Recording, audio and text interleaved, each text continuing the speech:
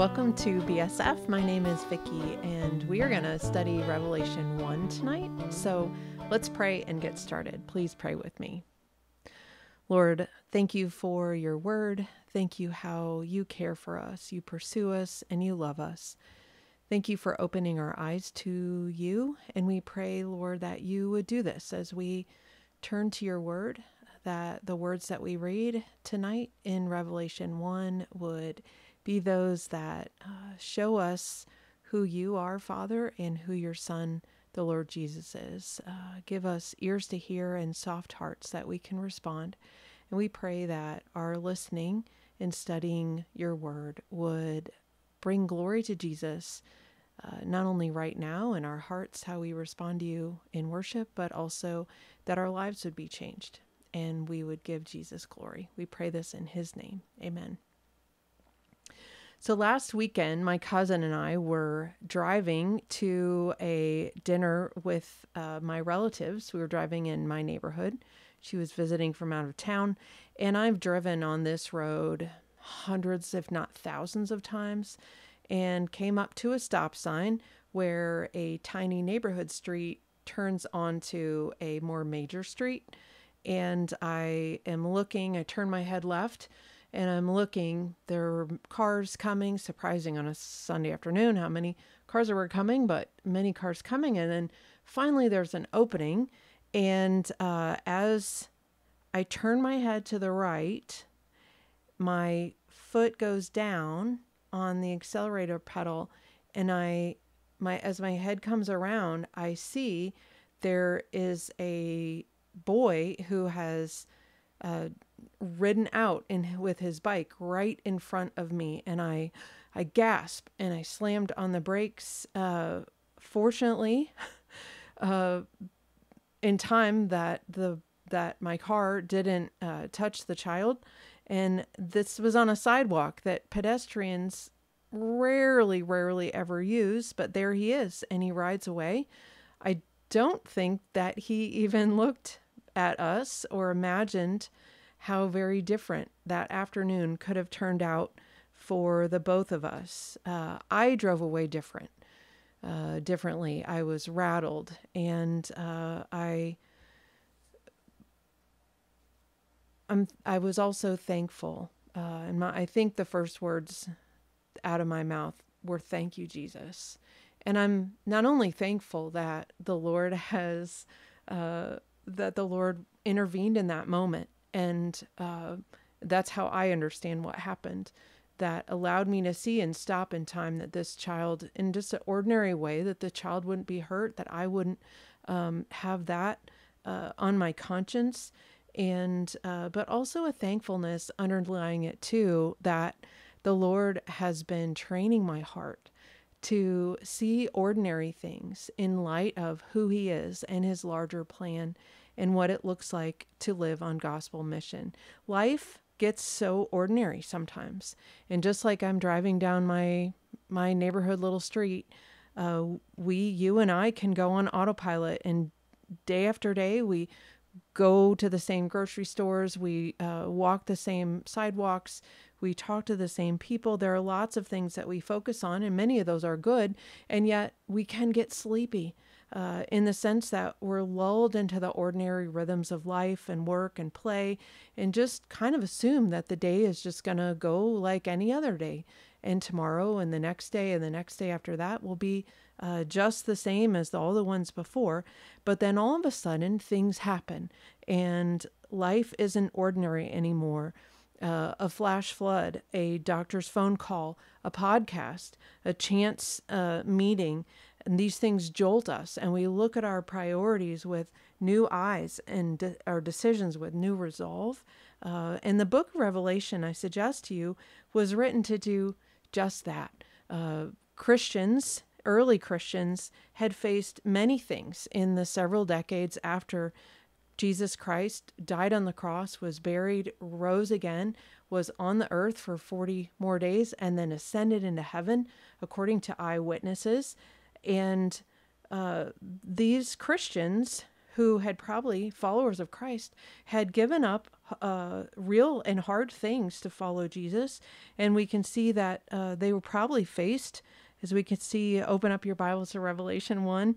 In Revelation 1, they probably faced suffering and patient endurance. They needed patient endurance to endure. To live in a world where following Jesus was not easy, even as we'll read later on next week, that the cost of some of them had to give up their own lives, that following Jesus would bring that level of persecution. And yet Jesus had promised that he would come back in John chapter 14, for example. But that was many years ago. And perhaps these Christians, the original audience, were starting to get lulled in the ordinary rhythms. And maybe they were wondering, has Jesus forgotten? Did we misunderstand? Thing like, will this actually really happen? And life keeps going on ordinarily. And maybe those who actually weren't, who were living faithfully day by day and looking with their eyes watchfully, living like, say, the Apostle John, the author of this letter, perhaps they were weary and discouraged. And so Jesus intervenes. He's not surprised. And Revelation is a testament to how he pursues his followers. He crashes into our ordinary, sleepy lives because it matters that we stay awake and we live on mission for him and persevere.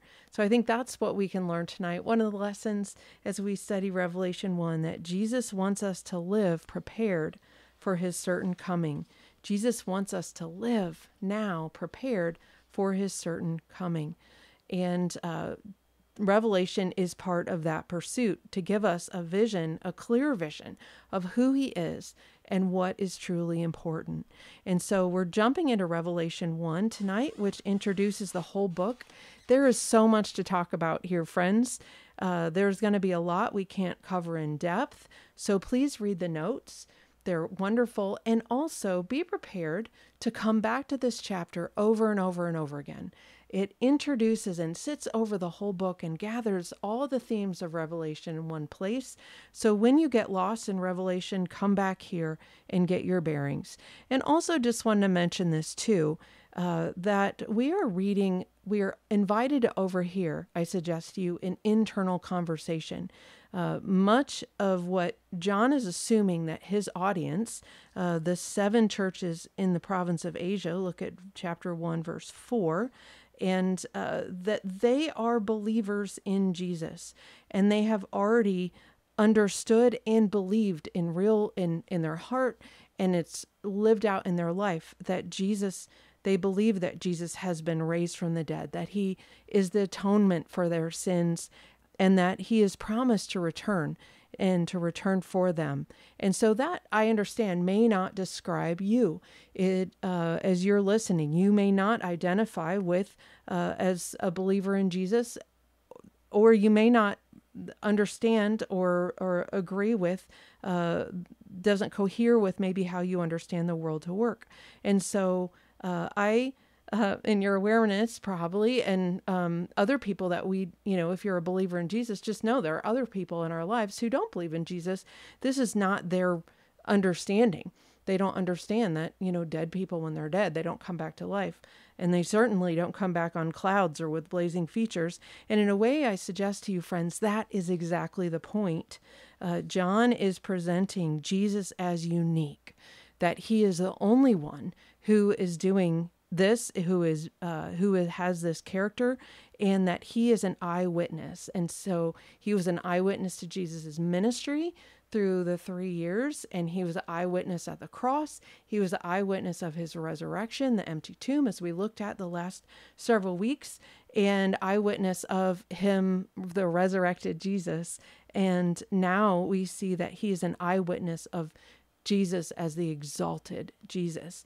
And so we're going to go through tonight our chapter Revelation 1 in 2 sections. First 8 verses, we'll see John introduces the letter's weightiness, 1 through 8. And then in verses 9 through 20, John introduces the exalted Jesus. So let's get started verses 1 to 8. Open up your Bibles again if you don't have that open yet. John communicates the unusual weightiness and focus of this letter. And so we're going to look at this section in two parts, verses 1 to 3 and then 4 to 8. 1 to 3 really establishes what we should expect as we come to this book. And in 1a, we read, it begins, the revelation of Jesus Christ. And this is a Greek word, the Greek word that's used here, apocalypse, or that's the English word that we get from the Greek word apocalypsis, apocalypse, means uncovering or an unveiling. Something that has previously been hidden and has been a mystery is now revealed. And I mean that mystery in the theological, biblical sense, not a whodunit, but like look at verse 19. Jesus himself speaks about the mystery of the churches. And so apocalypse was a first century genre. And it would this first word it's actually the first one word in Greek is apocalypsis. Then it would orient the readers to expect end times things. What is John going to be talking about? He's going to be talking about end times things in ways that are dramatic, and where there's imagery, and much is still hidden. Revelation of Jesus Christ. This phrase shows us revealing and concealing right away. What does that of mean? Is it an unveiling about Jesus Christ? Is he being unveiled? Or is the unveiling from Jesus? Is he doing the unveiling? And to decide this, of course, we need to draw closer to the text, but I suggest to you the answer is both. If we look at verse 1b, we can see it is from Jesus, because the revelation of Jesus Christ, which God gave him to show his servants, what must soon take place. He made it known by sending his angel to his servant John, who testifies to everything he saw. That is the word of God and the testimony of Jesus Christ. So God gave it this revelation, this material, this content, this message to Jesus, and Jesus gave it to his servants. So that does mean, yes, it is from him, but also it seems that it is about him. Jesus is the central figure of Revelation, and we will see throughout chapter 1 tonight, every single word that is part of this chapter has its context with Jesus at the center. And Jesus, the anointed one, Christ, meaning the Greek translation of the Hebrew word meaning anointed, Messiah. And so we're going to see that Jesus coming together with bringing the anointing roles from the Old Testament into one person, priest, judge, prophet, and king. And Jesus gathers all that in his one perfect person perfectly. And so this revelation, as we see, is related to what must soon take place. So God has a plan, but ultimately what must take place will reveal Jesus' true character. So if we needed more reason to listen, John gives us that. Again, this is from God, and so the message has the stamp of authority. It's coming from a trustworthy source. And then Jesus also gives us an encouragement to listen and to read and take to heart what is in here in verse 3. Blessed is the one who reads the words of this prophecy, and blessed are those who hear it and take to heart what is written in it, because the time is near. And this is the first blessing of 7 that John will give here in the book of Revelation. And blessing conveys the idea of human flourishing, life as God the Creator intended it. And that's often different, of course, from what we as humans would think naturally is blessing. Think I'm blessed if things go smoothly in my life, or my bank account is full, or my boss likes me, or if I have free time, or I feel happy. But God created us, and he alone knows what true flourishing looks like. And we will see this blessing then on God's terms. It's spiritual blessing now, with the promise of full blessing later. And I suggest to you the blessing comes along with what John describes in verse 9. There is blessing in a suffering because it's shared with Jesus. There is blessing in Jesus' kingdom to be a servant within his kingdom. And there's blessing in learning God's faithfulness in patient endurance. And so these words and blessing are meant to be heard and believed now while we wait. And that is both encouragement for the weary heart. Jesus sees you. He knows you. He loves you. He's coming back for you. He wins. But it's also to warn the hard-heartedness that believers can have. Listen up. Jesus is King. Turn from the path that you're on and turn toward Jesus. It's not too late, but the time is near, which implicitly tells us that how we live now matters. It matters to Jesus. He cares about how we live, and he wants us to be blessed, but knows that the pathway is challenging. Jesus knows what is coming, so we should listen to him. And what you believe about Jesus can be seen in how you respond to his word. What you believe about Jesus determines how you will wait for his return. So verses 4 through 8, we can see this is John goes on to take the common parts of a Greco-Roman first century letter, and he explodes them with weightiness that is appropriate for this material. So he begins in verse 4 saying where a letter writer's name, the author would come here first, John, and then the next part in verse 4 is the audience, the readers, to the 7 churches in the province of Asia. So already we figure out, again, it's an internal letter. It's from a Christian to Christians, and it is a circular letter. It's not to just one person, but meant to be read aloud. And some scholars suggest that the number 7, a number of completeness, invites an idea that this points to the whole church, that all the church, all believers in Jesus of every age are invited to listen. Certainly it's been preserved for us in his scriptures, and it is preserved with intent for us to read and learn and be changed by. And so as we go on, what would standardly be just a greeting, grace and peace, or a wish of good health.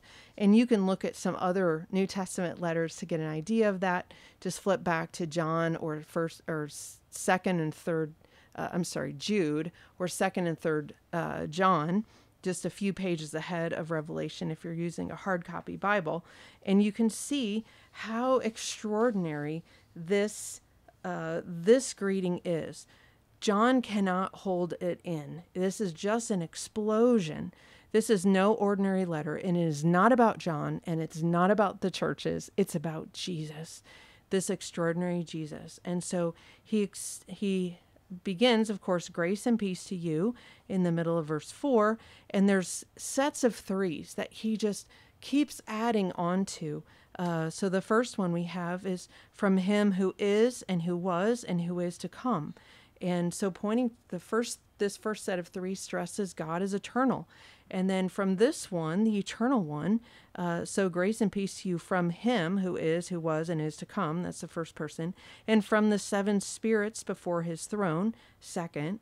And from Jesus Christ, so third. So again, we have this 3 seems to point, many scholars suggest, to the Trinity, God the Father on his throne, Jesus Christ the Son, and the 7 spirits point to, many scholars feel, the Holy Spirit. 7, again, is the number of completion, and not 7 different spirits, but a unified breath and spirit of God, the persons of the triune God, the Trinity.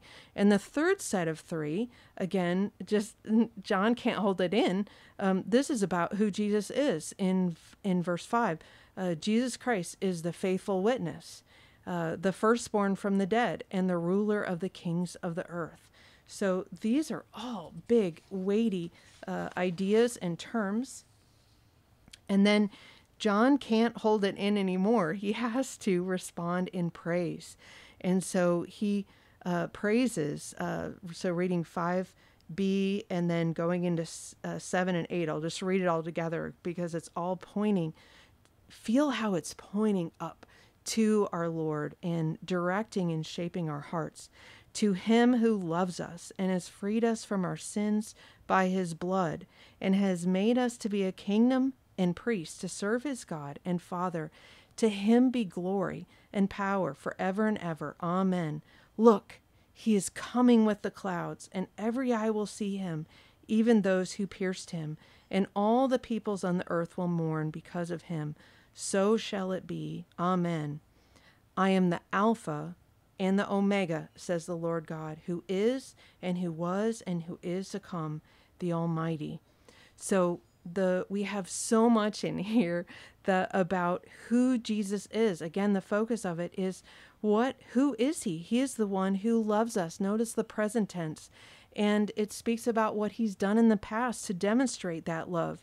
He has the greatest proof of his love is his self-sacrifice. He is the lamb who was slain. He knew the price of our redemption, his own blood, and willingly paid it.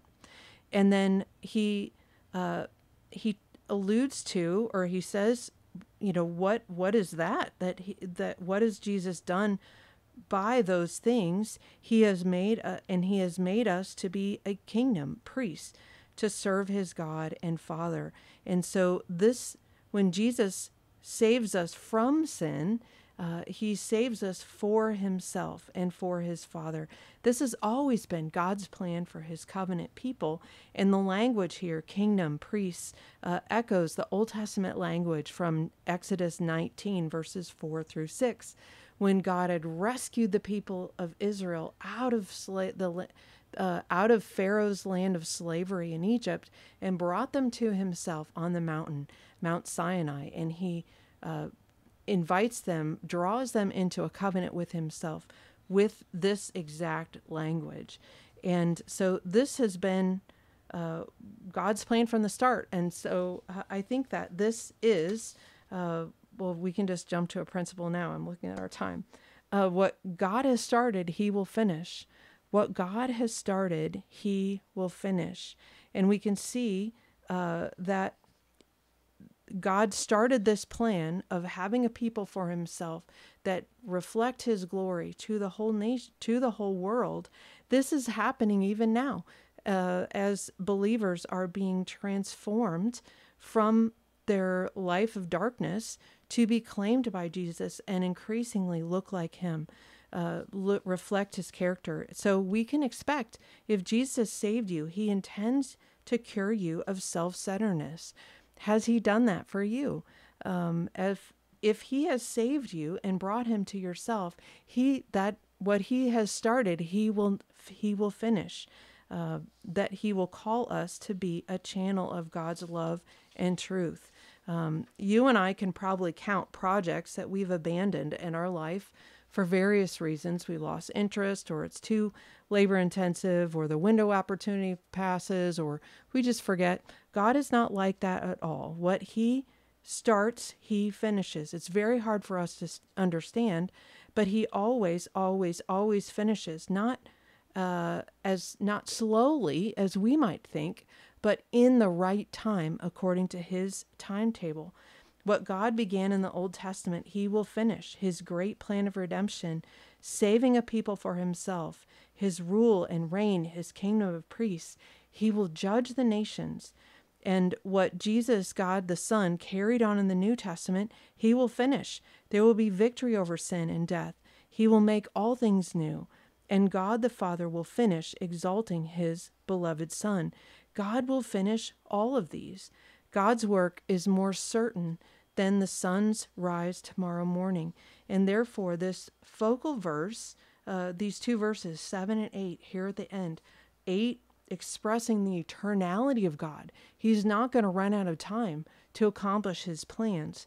But verse 7 pulls back very specifically to the Old Testament, to Daniel chapter 7, and to draw forth this one who's coming with the clouds to judge the world before the Ancient of Days.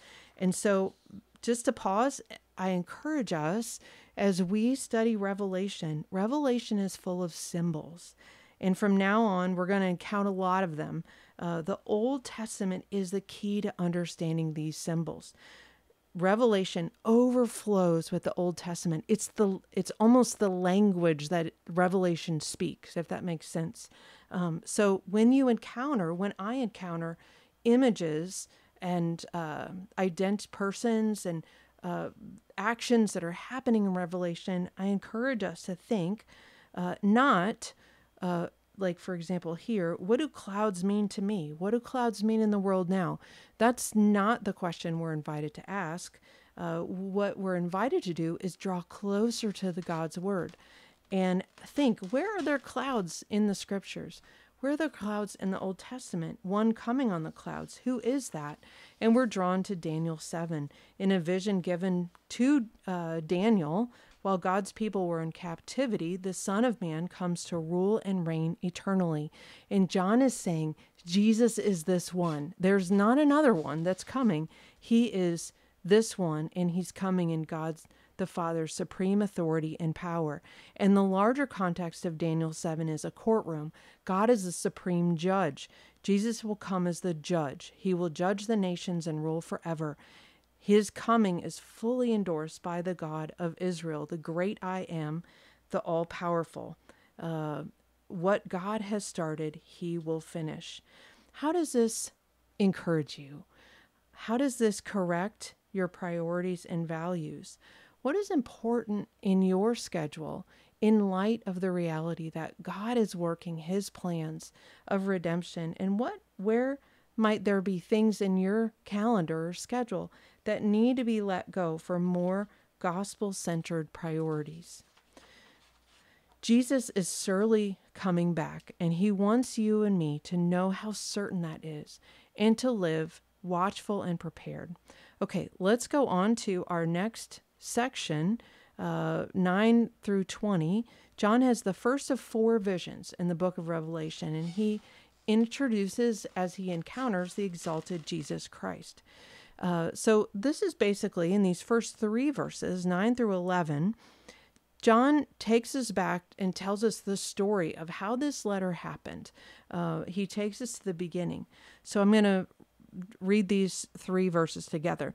I, John, your brother and companion in the suffering and kingdom and patient endurance that are ours in Jesus, was on the island of Patmos because of the word of God and the testimony of Jesus. On the Lord's day, I was in the Spirit, and I heard behind me a loud voice, like a trumpet, which said, "Write on a scroll what you see, and send it to the 7 churches, to Ephesus, Smyrna, Pergamum, Thyatira, Sardis, Philadelphia, and Laodicea." And then John will turn around. We'll come to that section next. So this, again, is understood as John the Apostle. And notice how he's identifying with his audience as the brother and companion of what are ours in Christ Jesus. And the Lord's Day could be Sunday, the day of the Lord Jesus' resurrection. When it says he was in the Spirit, the text doesn't tell us exactly what that means, but the phrase we will find appears at near or at the beginning of the other 3 visions in the book. And I suggest to you that's significant. This is a key to say this is a start of a vision. It is a vision from God, and the phrasing conveys John's cooperation as his servant. Whatever the Lord had for him, he received was not of his own imagination. It's directly, he is writing this because this is what the Lord wants these churches to know, and how particular Jesus is about this voice, which we will find out, I suggest to you, in verses 17 and 18 are identified as Jesus, that even though the name isn't there, this is the only one this could be in John's understanding. And so he knows the names of each of those churches, and he knows where they are, and how he mentions them are geographically. He's taking them through the geographic journey that perhaps the letter itself made that journey too, in that order. Okay, so in verse 11, let's just focus on 2. Jesus wants his people then and now to note these things. They were to be written and preserved. Jesus entrusts his people with the truth about himself. So verses 12 to 16, we see what happens, what John sees, and of course the testimony that we have here suggests that he was obedient. He wrote down what he saw. And so he turns around and sees a glorious one whom we learn is Jesus. In verse 18, Jesus is the only one that John would have understood who had been dead and is, behold, alive forever and ever and holds the keys to death and Hades. So let's read 12 through 16 and then just think very briefly about what each of these fascinating things mean. I turned around to see the voice that was speaking to me. And when I turned, I saw 7 golden lampstands. And among the lampstands was someone like a son of man, dressed in a robe reaching down to his feet and with a golden sash around his chest. His head and hair were white like wool, as white as snow, and his eyes were like blazing fire. His feet were like bronze glowing in a furnace, and his voice was like the sound of rushing waters. In his right hand he held 7 stars, and out of his mouth came a sharp double-edged sword. His face was like the sun shining in all its brilliance. I'm actually just going to go on and read the rest. When I saw him, I fell at his feet as though dead. Then I placed his right hand on me, and then he placed his right hand on me and said, "Do not be afraid. I am the first and the last. I am the living one. I was dead, and behold, I am alive forever and ever, and I hold the keys to death and Hades. Write therefore what you have seen, what is now, and what will take place later. The mystery of the 7 stars that you saw in my right hand and of the 7 golden lampstands is this: the 7 stars are the angels, or messengers is another way you could translate that, of the 7 churches, and the 7 lampstands are the 7 churches. Okay, so in verses 12 to 16 then, we see this glorious one. And how do we understand what John saw? Definitely, I suggest to you, symbolism is involved. The traits seem to be representing aspects of Jesus' character. Again, I encourage you to think about where in the Old Testament have we heard about these things? Have we seen those things? And whether starkly literal or symbolic, what we can trust that what John saw and wrote is trustworthy. It's what Jesus wants us to know about himself. And yet that doesn't mean everything is plain. Isn't that interesting that even when Jesus explains some things, even though in verse 20 he doesn't tell us maybe as much as we would want to know, he doesn't explain the characteristics of himself. Why doesn't Jesus tell us what each thing means? And again, I suggest to you, in addition to grabbing our hearts and our minds and helping us have a better eyes to see our own lives and the ways that we might have been lulled into ordinariness or fearing the wrong people or things. Each feature that Jesus has that's described seems to send us back to God's word in the Old Testament and also Jesus' works in the New, as they're recorded in the New Testament. So what can we see about Jesus? Just briefly, going down in verse 13, we see he was like a son of man. And that's a Hebrew idiom meaning literally son of Adam, Adam. And so this is with Daniel 7 in our memory. This is probably not just any old human, but the one that God has appointed to rule. And we see his robe reaching down to his feet. That may denote honor of royalty or a priesthood, an anointing. His white hair suggests great age, and with great age, wisdom. Like in Daniel 7, however, the one with white hair was the Ancient of Days. And so now we have this blending where John has described something in Daniel 7 that is, he's human and yet also divine. The mixture that we understand, believers, Christians understand Jesus as being fully human and fully divine. And his blazing eyes can penetrate and see all things. He sees and he knows. His feet are bronze, tried by fires. They suggest perhaps absolute purity and supreme strength. And his voice of rushing waters may evoke images of judgment. Think about the flood in Genesis 6 through 9, but it also may suggest the life-giving aspects of water, living water, the rivers that we will see at the end of Revelation flowing from the New Jerusalem and the throne. His radiant face expresses divine glory, just as Moses' face shone because he spent time with God on the mountain, Mount Sinai. That was reflective because Moses had been with the Lord, his face shone. This one's face seems to shine of its own power. He is divine. And we see here, startlingly, the sword of his mouth, again, probably the word of God. It suggests power, discernment, judgment, truth. And notice that also the first thing that John sees, where this one is in verse 12 and 13, Jesus is among the lampstands, which we see are the churches. He is present with his people, currently unseen but real. He is actively protecting his churches, disciplining them, and pursuing them. We're super forgetful, and Jesus pursues us. Let's consider John's response when in verse 7, he saw this. He was absolutely paralyzed. And that's a reaction not unlike other appearances in the Old Testament of encounters with God, the holy God or his messengers. But notice our Lord, who loves us, that he would draw near to John and comfort his servant in three ways. First, he touches John with his right hand. In the ancient Near East, that's the hand of cleanliness, of purity, of strength, of power, and its personal connection. Second, he knows what John is experiencing, and he says, don't be afraid. That's a command, but it echoes what God often says to the faithful. And then why doesn't John have to fear Jesus as the conquering priest and king and judge and prophet?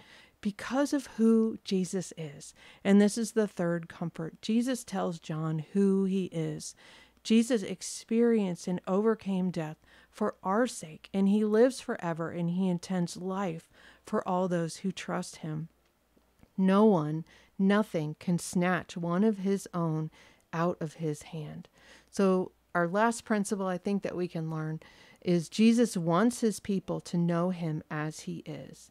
Jesus wants his people to know him as he is. If you belong to Jesus, Jesus wants you to know him as he is, not a Jesus that we would imagine him or want him to be, like sometimes we do, like me, only better. A made-up Jesus is going to approve how we act and our decisions that we make, our priorities, who we are. But made-up Jesus has no power. He cannot save you.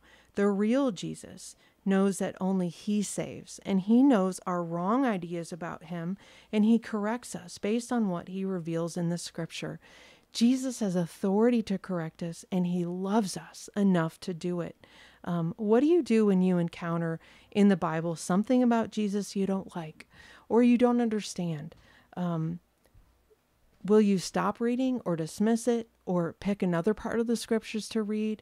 Or will you bring it to him and ask him to correct you and to teach you his true character? Even when we know the stakes are high, we get sleepy, life gets ordinary, and we get lulled into the wrong sense of priorities and decisions. Jesus isn't surprised. He pursues his followers. He crashes into our ordinary ways and jolts us so that we might stay awake, so that we might live a blessed life, sharing in his suffering, being able to patiently endure and live on mission for him and persevere. Jesus wants us to live prepared for his certain coming. Revelation is part of Jesus' pursuit, that we might have a clear vision of who he is and what is truly important. Following Jesus now means sharing the hope, the same hope that John has. The return of Jesus is certain and sure, John holds out to us. It is a very big deal. And therefore, a book that talks about it, the Revelation, is no ordinary book. This is no ordinary letter. Jesus wants you and me to be prepared for his certain coming. He knows what we don't. He's pursuing us, not because we deserve it, but because he is committed to the Father's plan of saving a people for himself. He loves us. He's faithful and true. We should trust him. Let's pray. Lord, thank you for your word. Thank you for pursuing us and loving us and showing us who you are. Lord Jesus, we ask that we would be slow to forget who you are, and that we would be hungry for more of you, and that we would read your scriptures diligently to better understand who you are and how you want us to live each individually on mission for you in the places where you have put us. We pray this in Jesus' name. Amen. Have a good week, friends.